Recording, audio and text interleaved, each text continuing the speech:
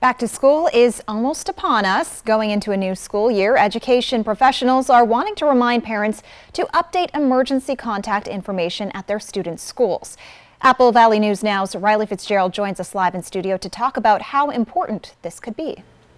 Good morning. There are a lot of reasons to make sure emergency contact information is updated. Shelby Jensen with the Educational Service District 123 says anytime you move, change your phone number, or if you need to change the person on the emergency contact, to update that information as soon as you can. Contact the school or check its website if you need to edit any information.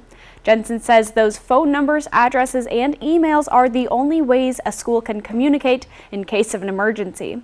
If a school is able to contact you directly, there's going to be a smaller chance of misinformation if an emergency is taking place.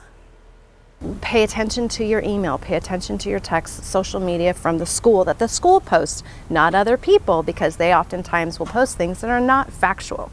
The school should be keeping you updated as often as possible. So that emergency contact update really is a very layered effect and of importance. And if there is an emergency taking place, officials say not to immediately come to a school. What officials say to do in case of one of these emergencies, that's coming up on Good Morning Northwest. Jill, I'll send it back to you.